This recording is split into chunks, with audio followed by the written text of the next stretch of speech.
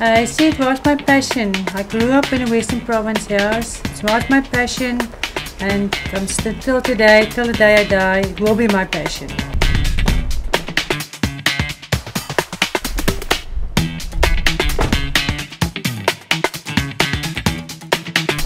My husband did all the artwork himself. He did all the steelwork himself.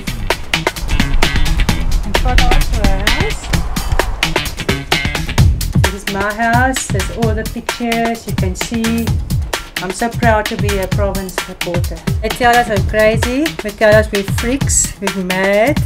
We got such different things. A lot of people come to us since we started in Kleinmond here. People start painting their houses blue and white. There's the flags coming up. The people are more open to rugby.